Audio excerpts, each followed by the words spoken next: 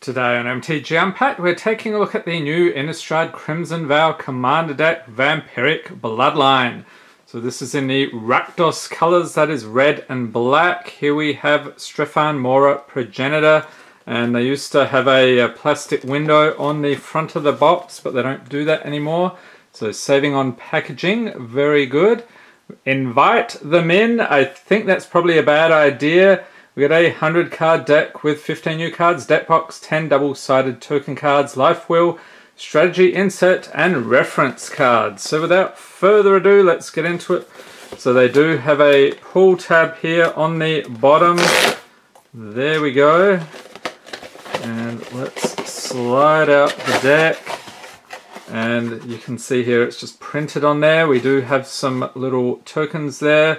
Use these as counters or victory confetti. Alright, and a very cool deck box. Let's check it out. So we have a bunch of stuff in here.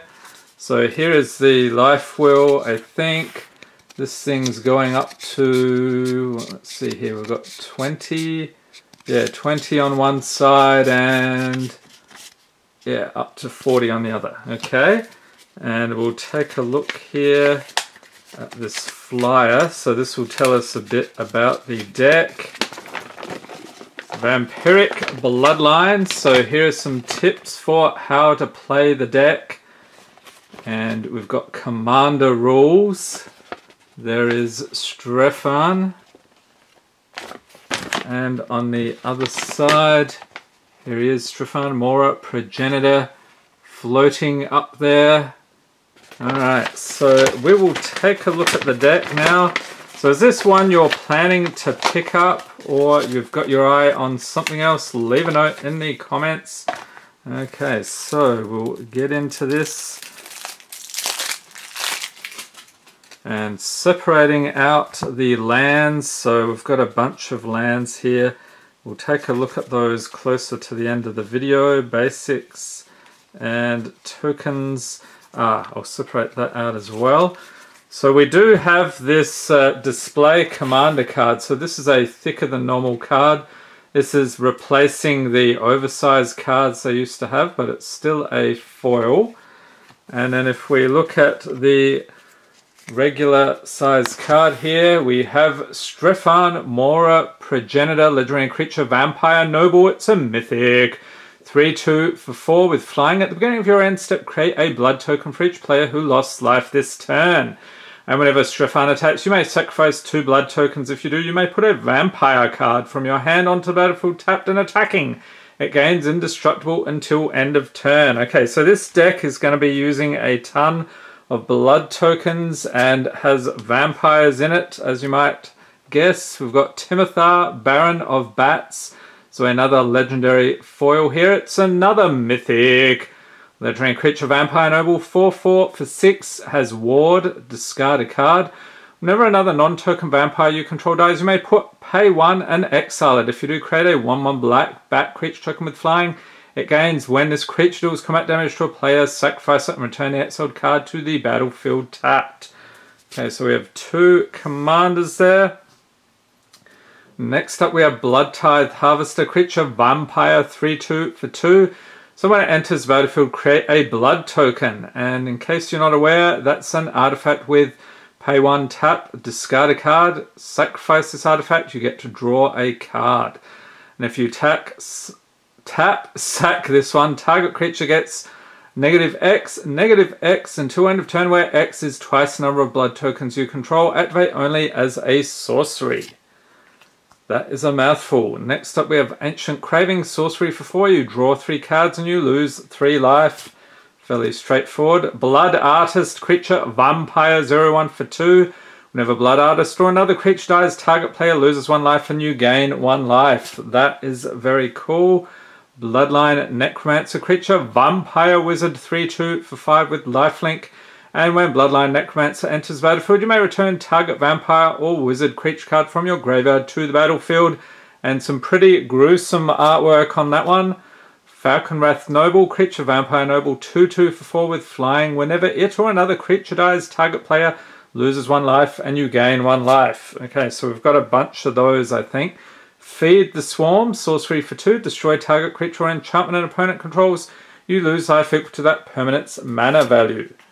Indulgent Aristocrat, creature vampire noble 1/1 for a single black lifelink. Pay 2, sack a creature, put a +1/+1 counter on each vampire you control. We've got Knight's Whisper, sorcery for 2, you draw 2 cards and lose 2 life. Okay, so you do get some card draw out of it at least. Urge to Feed, instant for 2, target creature gets -3/-3 until end of turn. You may tap any number of untapped vampire creatures you control. If you do, put a +1/+1 counter on each of those vampires. So we're going to see a bunch of things that take advantage of having vampires here. We've got a Vampire Night Call, creature vampire shaman 2/3 for 3, flying, death touch, and lifelink. Rakish Air, creature vampire 2/2 for 3. Whenever a vampire you control deals combat damage to a player, put a +1/+1 counter on it. Stensia Masquerade, enchantment for 3, attacking creatures you control have first strike. And whenever a vampire you control deals combat damage to a player, put a +1/+1 counter on it.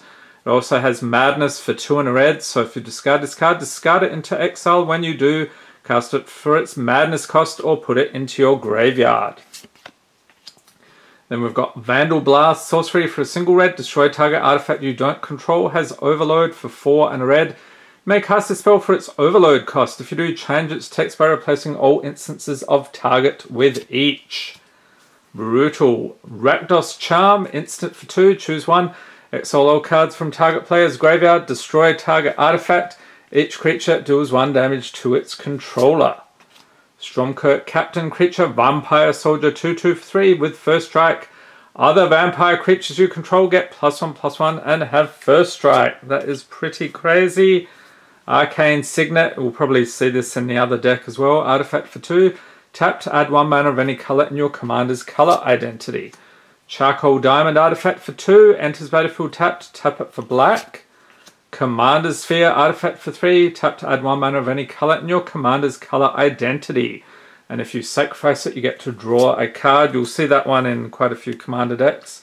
We've got the Fire Diamond, artifact for 2, enters battlefield tapped, tap it for red.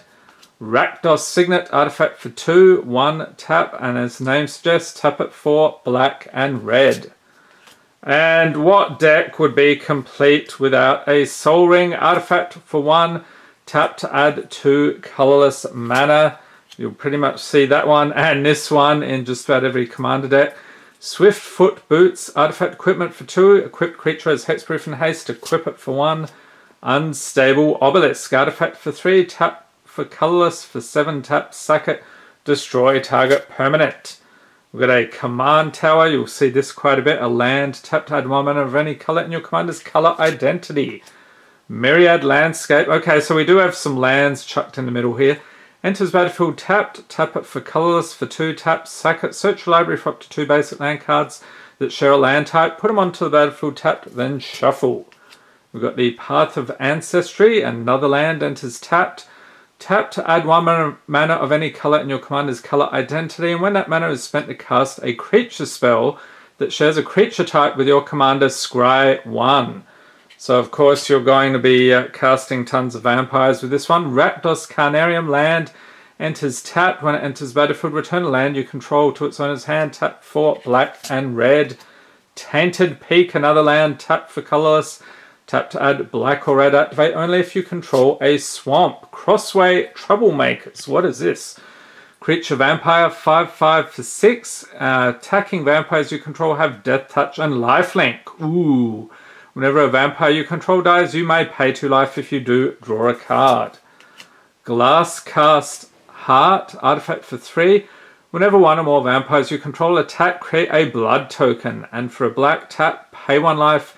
You get to create a 1/1 white and black vampire creature token with lifelink. And for 2 black, tap, sack this and 13 blood tokens. Each opponent loses 13 life and you gain 13 life. That's pretty brutal. Camber the Plunderer. I think this one was getting up in price for a while there. Legendary creature vampire rogue 3/4 for 4, and it partners with Laureen the Diversion. Interesting. When this creature enters battlefield, target player may put Laureen into their hand from their library, then shuffle. Has lifelink. Whenever a creature an opponent control dies, you gain 1 life and create a blood token. Are we going to see Lorraine up next? Nope. We've got Olivia's Wrath, sorcery for 5. Each non-vampire creature gets -X until end of turn, where X is the number of vampires you control. We got the Predator's Hour. Sorcery for 2 and 2 end of turn creatures you control gain menace, and whenever this creature deals combat damage to a player, exile the top card of that player's library face down. You may look at and play that card for as long as it remains exiled, and you may spend mana or mana of any colour to cast that spell. We got the Shadowgrange Archfiend, creature demon, 8/4 for 7. So when it enters the battlefield, each opponent sacrifices a creature with the greatest power among creatures they control. You gain life equal to the greatest power among creatures sacrificed this way, and it has Madness for 2 and a black and paying 8 life. We got Arterial Alchemy, enchantment for 3. When it enters battlefield, create a blood token for each opponent you have. Blood tokens you control are equipment in addition to their other types, and have equipped creature gets +2/+0 and equipped 2. Imposing Grandeur. Sorcery for 5. Each player may discard their hand and draw cards equal to the greatest mana value of a commander they own on the battlefield or in the command zone. Aha, here we go. We got Laureen the Diversion. Legendary creature, human rogue, 3/3 for 3. Partners with Camber the Plunderer. So we saw that one earlier. First strike, tap, second artifact or creature, goad target creature. So that means until your next turn, that creature attacks each combat if able, and attacks a player other than you if able. That's fun. We got a Markov Enforcer, creature vampire soldier, 6/6 for 6 mana. When it enters the battlefield or another vampire enters the battlefield under your control, Markov Enforcer fights up to 1 target creature an opponent controls, and whenever a creature dealt damage by Markov Enforcer this turn dies, create a blood token. So we are absolutely cranking out the blood tokens with this deck. We've got a Midnight Arsonist, creature vampire, 3/2 for 4. When it enters the battlefield, destroy up to X target artifacts without mana abilities, where X is the number of vampires you control. Okay, so that's the first part of the deck. We'll pop over here, grab the rest. It's a little bit unwieldy to hold the whole thing. We've got Scion of Opulence, creature vampire noble, 3/1 for 3. Whenever it or another non-token vampire you control dies, create a treasure token. And that means it's an artifact with tap. Sack this artifact, you get to add 1 mana of any colour. And for a red, sacrifice 2 artifacts, exile the top card of your library. You may play that card this turn. We've got the Sinister Waltz, sorcery for 5. Choose 3 target creature cards in your graveyard, return 2 of them at random to the battlefield, and put the other on the bottom of your library. And one, the Ruined Sage, legendary creature, vampire shaman, 4/3 for 5. At the beginning of your upkeep, each player sacrifices a non-vampire creature. Ooh, and a mythic Bloodlord of Vazgoth, creature vampire warrior, 3/3 for 5 with Bloodthirst 3. If an opponent was dealt damage this turn, this creature enters battlefield with 3+1/+1 counters on it. Has flying. Whenever you cast a vampire creature spell, it gains Bloodthirst 3. We got the Blood Tracker, creature vampire wizard, 2/2 for 4 with flying. For a black, pay 2 life, put a +1/+1 counter on Blood Tracker. And when Blood Tracker leaves the battlefield, draw a card for each +1/+1 counter on it. Butcher of Malakir, creature vampire warrior, 5/4 for 7 with flying. Whenever it or another creature you control dies, each opponent sacrifices a creature. Champion of Dusk, I remember this one from Ixalan. Creature vampire knight, 4/4 for 5. When it enters the battlefield, you draw X cards and you lose X life, where X is the number of vampires you control. And we've got the Cordial Vampire, creature vampire, 1/1 for 2. Whenever Cordial Vampire or another creature dies, put a +1/+1 counter on each vampire you control. I think that one was out of Modern Horizons. Next up we got Damnable Pact, sorcery for X and 2 black. Target player draws X cards and loses X life. Dark Imposter, creature vampire assassin, 2/2 for 3. For 4, 2 black. Exile target creature and put a +1/+1 counter on Dark Imposter. Dark Imposter has all activated abilities of all creature cards exiled with it. That's pretty crazy. We got a Malakir Blood Witch, creature vampire shaman, 4/4 for 5 with flying and protection from white. And when it enters battlefield, each opponent loses life equal to the number of vampires you control. You gain life equal to the life lost this way. And another mythic. We've got the Necropolis Regent, creature vampire, 6/5 For 6 with flying, whenever a creature you control deals combat damage to a player, put that many +1/+1 counters on it. Another mythic. Whoa. Narcana Revenant. Creature Vampire Shade. 4/4 for 6. Whenever you tap a swamp for mana, add an additional black. And for 1 black, Nirvana Revenant. Narcana Revenant gets +1/+1 until end of turn. Patron of the Vein. Creature Vampire Shaman. 4/4 for 6 with flying. When it enters battlefield, destroy target creature an opponent controls, or whenever a creature an opponent controls dies, exile it and put a +1/+1 counter on each vampire you control. This one I think was from Ixalan as well. We've got Sanctum Seeker, creature Vampire Knight, 3/4 for 4. Whenever a vampire you control attacks, each opponent loses 1 life and you gain 1 life. Stromkirk Condemned, creature Vampire Horror, 2/2 for 2. Discard a card. Vampires you control get +1/+1 until end of turn. Activate only once each turn. Underworld Connections. Enchantment Aura for 3. Enchant Land. The enchanted land has tap, pay 1 life. You get to draw a card. Anye's Ravager. Creature Vampire Berserker. 3/3 for 3. Anye's Ravager attacks each combat if able. And whenever Anye's Ravager attacks, discard your hand and draw 3 cards. Has Madness for 1 and a red. Avacyn's Judgment, sorcery for 2. Madness for X and a red. Avacyn's Judgment deals 2 damage divided as you choose among any number of targets. If the spell's Madness cost was paid, it deals X damage divided as you choose among those permanents and or players instead. Blasphemous Act, sorcery for 9. This spell costs 1 less to cast for each creature on the battlefield, and it deals 13 damage to each creature.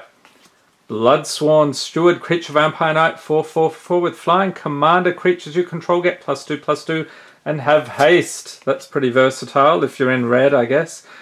Crimson Honor Guard, creature Vampire Knight, 4/5 for 5 with trample. At the beginning of each player's end step, Crimson Honor Guard deals 4 damage to that player unless they control a commander. We got a Falconwrath Gorger, creature Vampire Berserker, 2/1 for a single red. Each vampire creature card you own that isn't on the battlefield has Madness. The Madness cost is equal to its mana cost. Mob Rule, sorcery for 6. Choose 1. Gain control of all creatures with power 4 or greater until end of turn.